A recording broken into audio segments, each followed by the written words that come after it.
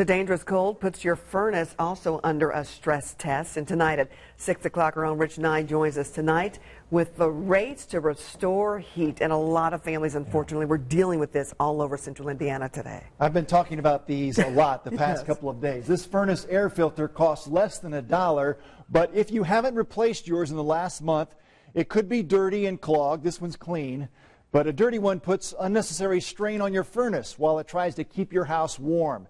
That's the most common furnace problem, but when it's this cold, furnaces break down for many reasons. Boys, sit. Even with a gas fireplace and a fur coat, the Underwood home felt a little chilly this morning. When we got up, it was about 60. It's just all continuously dropping. On the coldest day of winter, their furnace stopped working. Need to buy a lottery ticket.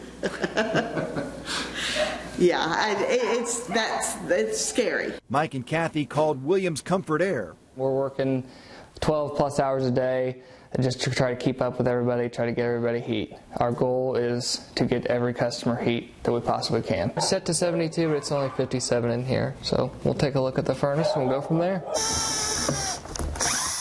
Technician Josh Maves quickly diagnosed a draft inducer motor in need of simple repair and under warranty. Inside, the temperature dips to 55. When you lose the furnace, it's like, okay, what am I going to do next? What's the best? What? Yeah, what's the best thing for us to do? I really need to call an expert. You can check here, make sure the filter's clean, make sure you've got power going to the furnace, didn't trip any breakers or anything like that. Outside of that, definitely need to call someone. The heat here was back on about an hour after help arrived. Consider no heat in this weather an emergency. Even if you're second guessing, always have somebody come out, because if it's acting up, it's going to go out, and we want to get out as soon as we can.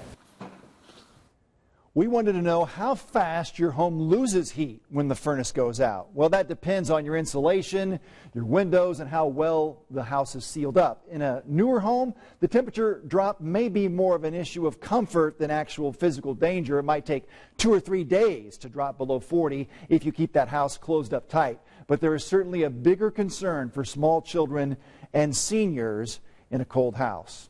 Now, I usually bring some clothes or food out to the set for you anchors to go along with my story. Yeah. Tonight, make sure you check that furnace filter, Scott and Andrea. And if this doesn't fit your furnace, it's certainly a large reminder note. Oh, absolutely. We all need that reminder, don't we? Oh, yeah. Thanks, Rich. Thank you.